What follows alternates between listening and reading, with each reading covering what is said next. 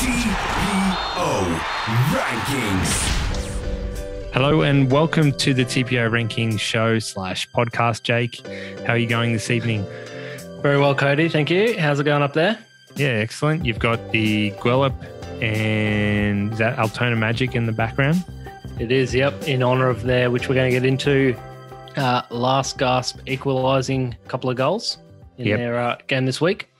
And my screen sort of cuts it off, but I think it's a Brisbane City jersey you've got on as well. I'm a bit low. Yeah, this is a couple of seasons ago, I think now, but still a very nice jersey. And I can see you've got Grange Thistle, is it, in the QPL 2 this season? Yeah, I guess so. Are they? I believe so. Yeah, I think they are. Yeah, they're one of the teams. Yeah. The newly formed league. For those think we don't know what we're talking about, which often we don't. In this case, it's because it's a newly formed league and still trying to get our head around it.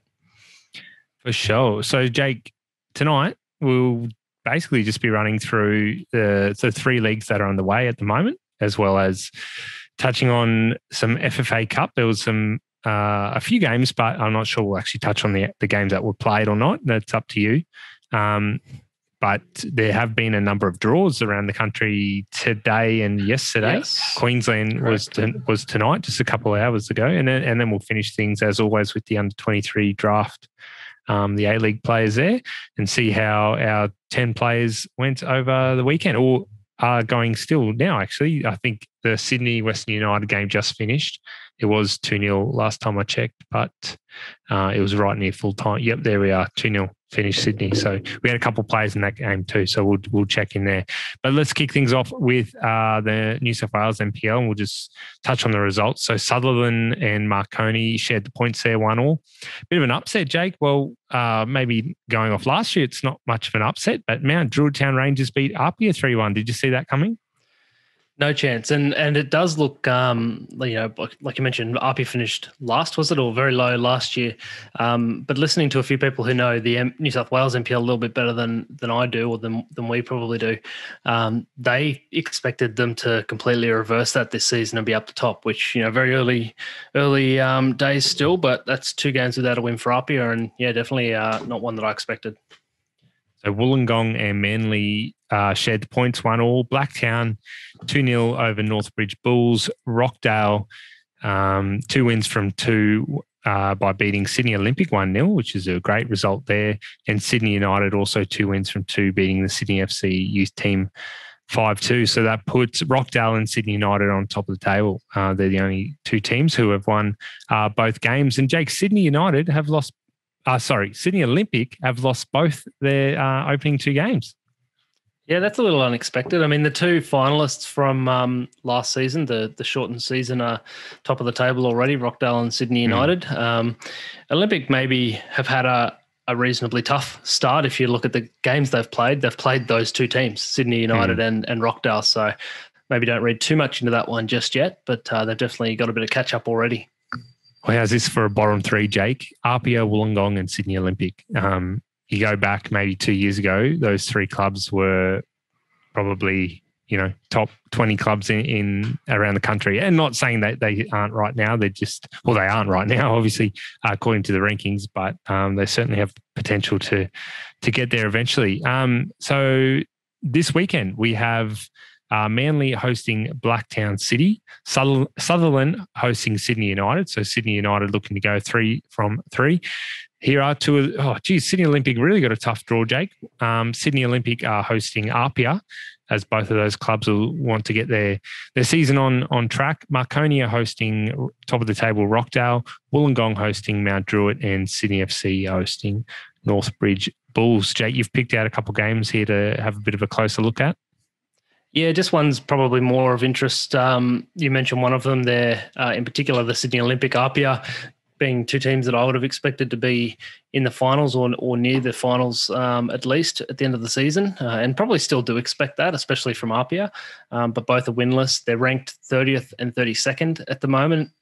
So the ranking side will be a very close game. And being outside the top 25, they're both kind of a couple of games from the top 25 if the results go their way, so within touching distance. The other one was Marconi and Rockdale partly because Rockdale having such a good start after last year's premiership, just to see how they continue. And Marconi, I guess, they're ranked at the moment. Where is it? I'll pull that up. I should have had this ready, shouldn't I? 29th. So they're, again, one of those clubs that's just outside the top 25.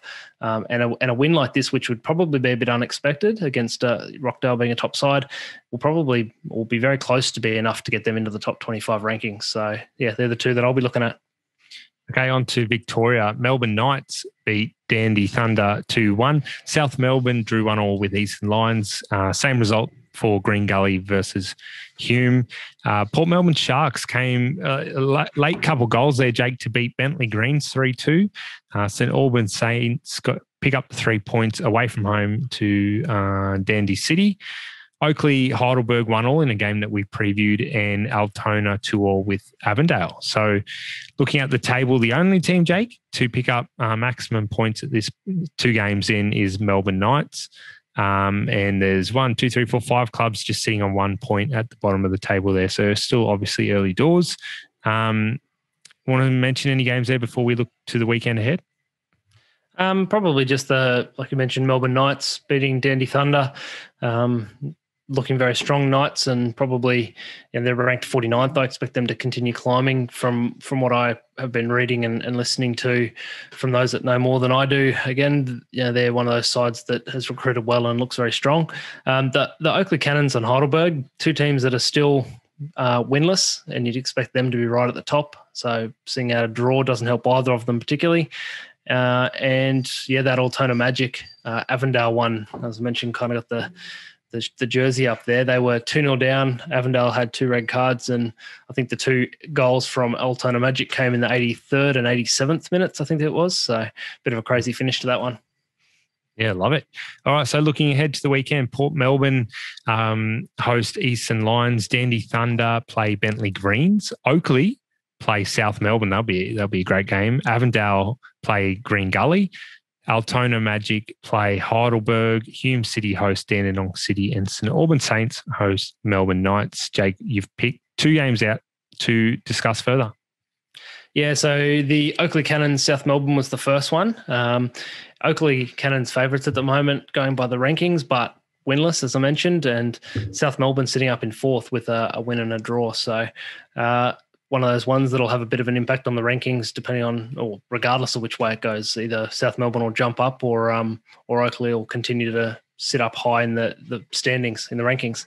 The second one is St Albans Saints and Melbourne Knights, and this one's mostly because Melbourne Knights are the team to watch at the moment. But the rankings still say that these 2 clubs are quite close. So I don't know if form will agree with that. So it's kind of one that I just want to see how far Melbourne Knights can keep going. Excellent. All right, on to the last of the 3 leagues we're covering tonight, which have kicked off around the country, and that is to Queensland. So the opener Friday night, I forget what the cup was called, but they had some sort of cup name for it. Peninsula hosted Logan and smashed them out of the park, Jake, 5-1. Apparently, I think it was 4-0 at half-time to Peninsula, and it was more even than perhaps that scoreline suggested. I heard that Logan weren't too bad. They just sort of gave up they were bad at the back, I suppose, just some silly mistakes that costed them goals. And at halftime, when you go down 4-0, it's hard to get back into the game. So a bit of a rough start to their NPL life there, Logan Lightning, but I'm sure they'll come good in the games to come. Lions beat Gold Coast Knights in what was a huge game, and Lions sort of scoring right at the death there. So a great win there for Lions. Brisbane Strikers, the really young team, Brisbane Strikers, full of youngsters, and John Cosmino, the coach there, went down to Magpies 1-0 at home, so not a very good start there. Moreton Bay beat Redlands United 2-1.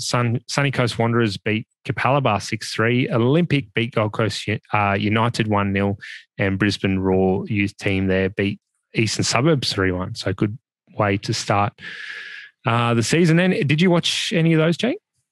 Yeah, I did watch a little bit. I was, like I mentioned, I think in last week's show, I was away for the weekend and didn't get to see as much as I would have liked. But I did catch the highlights of all of them. And probably the 2 that jumped out at me was Lions and Gold Coast Knights being 2 of the sides that I expect to be in the finals or potentially contending for that top spot. And Lions got a very late winner, 3-2.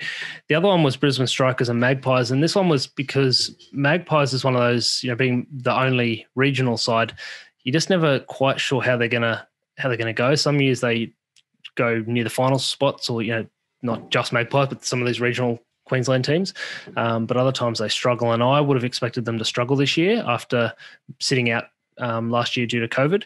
And yet they get the win against Strikers. And if you watch the highlights, they were all over them. I mean, the scoreline probably should have been 5 or 6 if they had finished the chances that they had available to them. So I think Strikers will struggle this season based on that. Very early, one game in, but I know they've had a lot of personnel changes, a lot of young guys coming in, and form so far would suggest they're probably going to struggle. And do you know if it's 2 down this year, Jake? 2 teams relegated? Unless they've changed it, unless they do change it again, at this stage it's actually 3 down.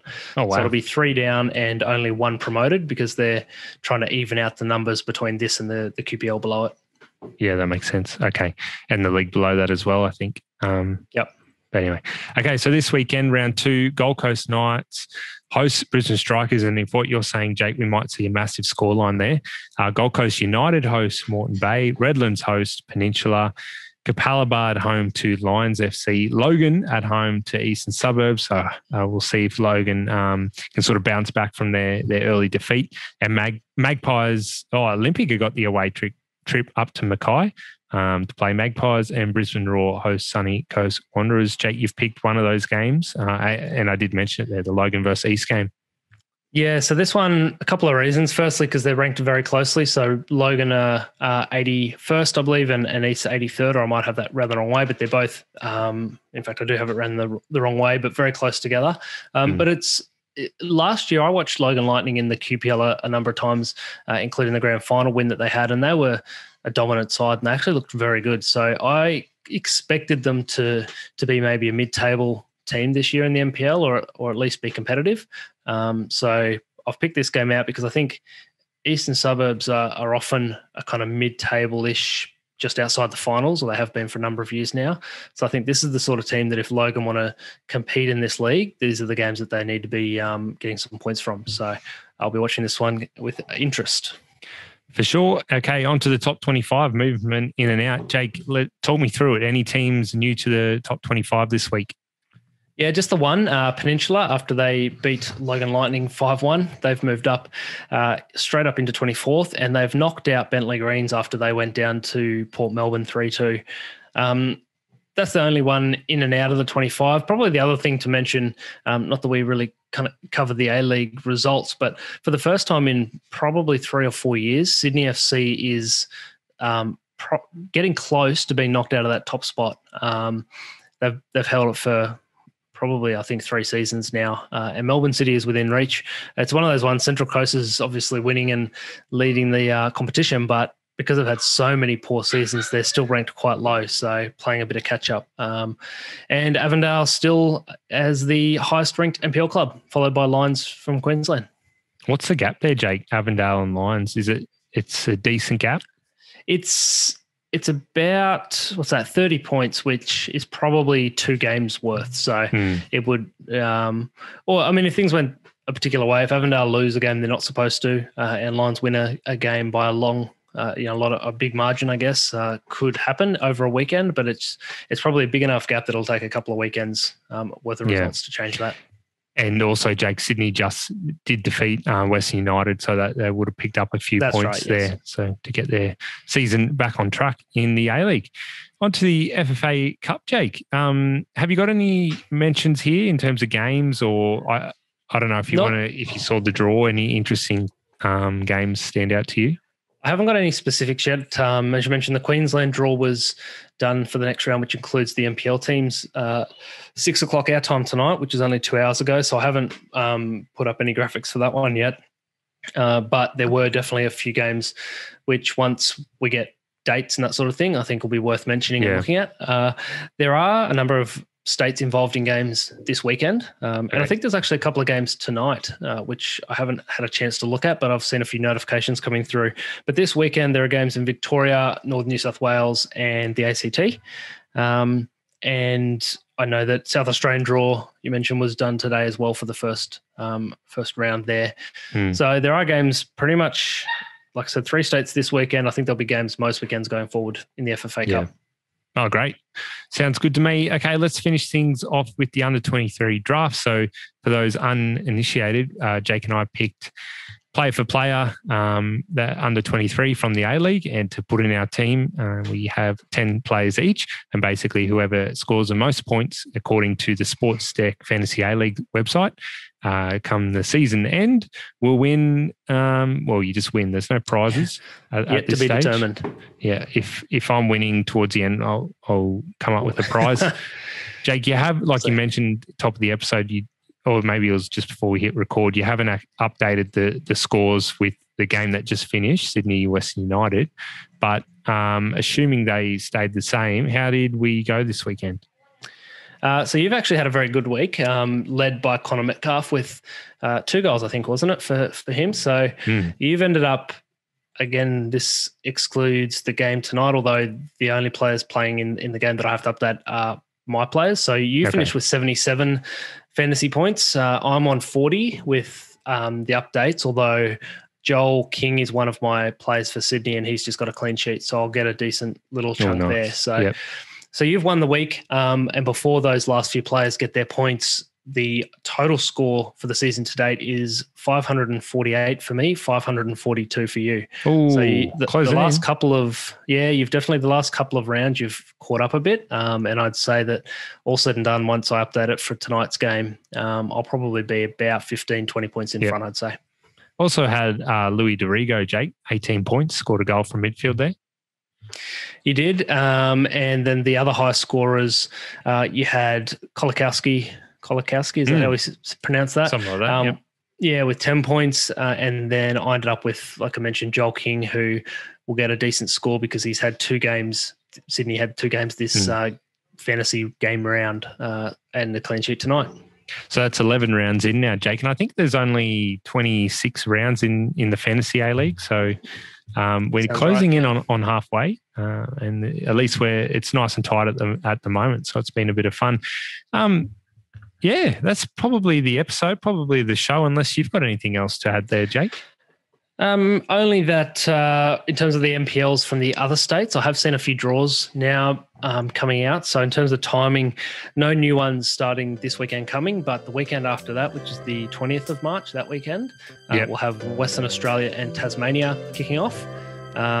The following weekend, North New South Wales, and then a couple weekends after that, we'll have South Australia and ACT, which is the 9th of April. And from that point, it's all systems go. Awesome. All right, well, that'll do for tonight. Thank you, everybody, for watching / listening, and we'll see you back here next week. See you, Jake. See you later.